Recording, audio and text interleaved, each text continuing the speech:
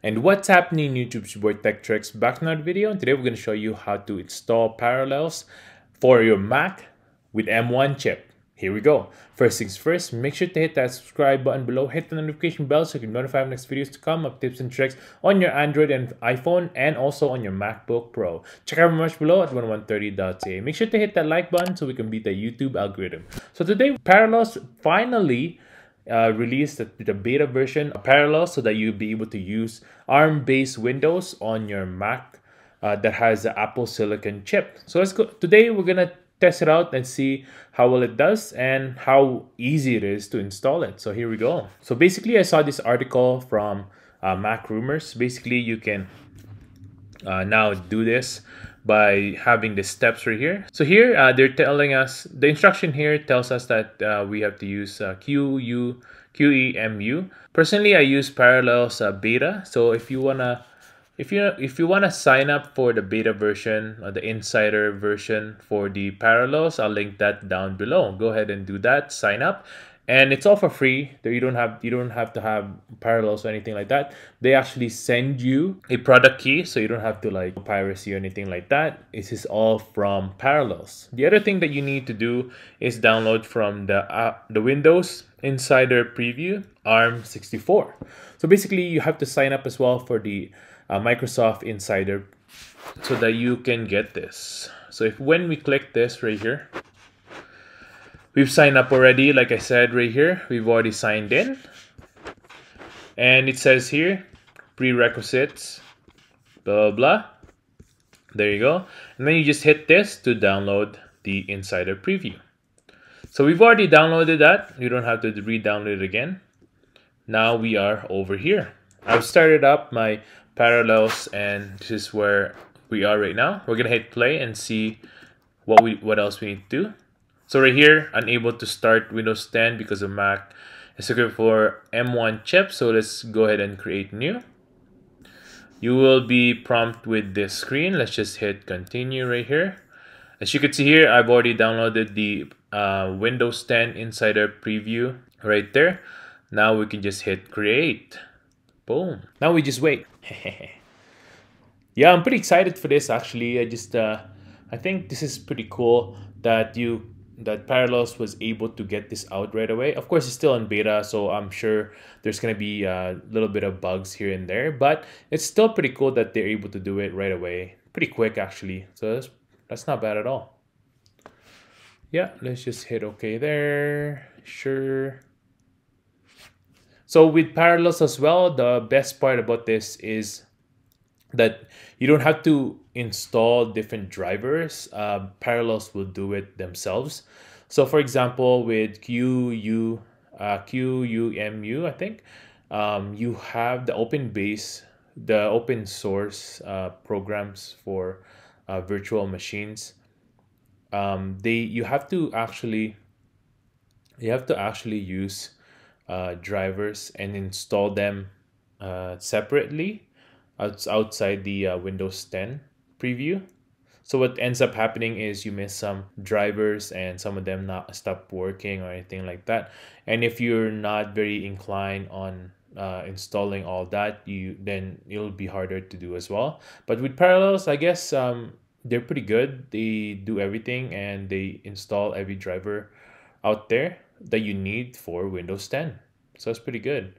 I think this is pretty easy. I think it's easier to use and install as well, to be honest with you. With my experience I tried my best to actually do the QUME open source install, and it was quite difficult for me. So I didn't want to really take too much time on it. So I just end up waiting for the Parallels. I didn't have to wait too much anyway because I just got this MacBook Air M1.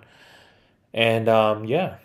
So in reference, this MacBook Air is the base model, but the 8-core version of the MacBook Air M1. So it has the 8-core CPU and 8-core GPU. It also has 8 gigs of RAM and 512 internal hard drive. So there you go.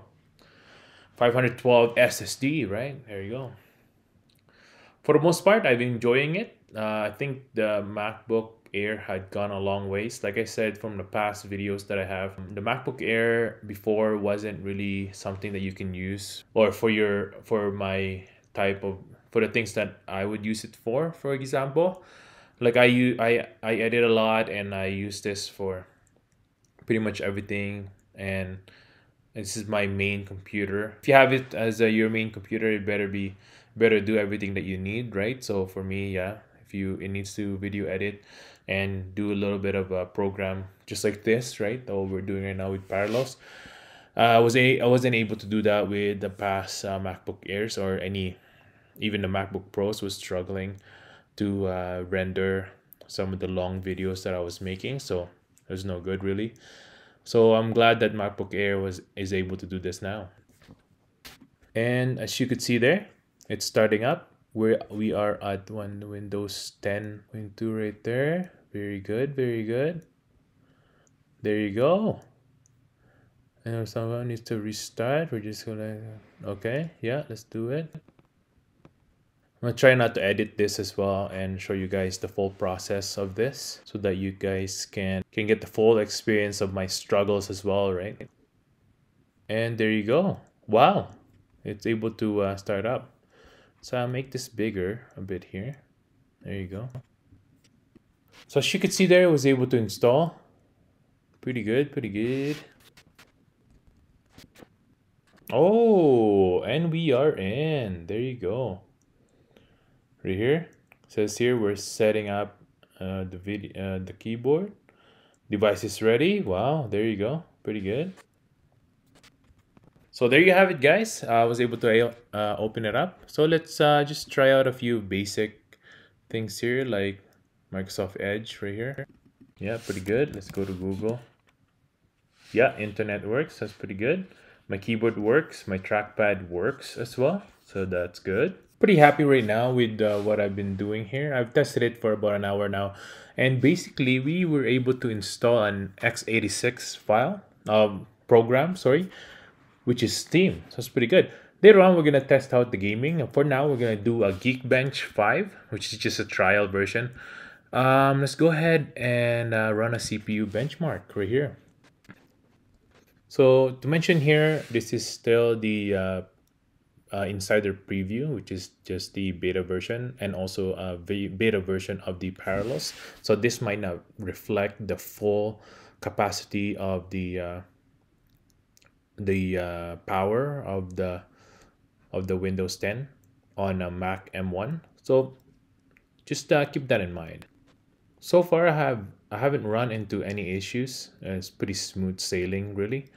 So it's not bad at all for basically a first beta. That's pretty good. Now let's just do a story for the fans out there. Oh yes, yep, that's right. Windows on MacBook Air M1. There you go. So here, this is our score. The score for the Parallels ARM virtual machine is 1431 and 2676. It's pretty good. It's actually not bad for that kind of power. Basically, this is still beta, like I said earlier, and it's a virtual machine. And that's it for today, guys. Thanks for watching. I hope I was able to help you on how to install Parallels on your Windows. Right now, we're installing a bunch of games so that I can play it on the next video to come. I'm gonna test it out as well see if it even works on an ARM-based device. And yeah, stay tuned, and hopefully I finish this video by today or tomorrow, and then you guys can see it. Thanks for watching. I hope you guys have a good day and stay grateful. Peace.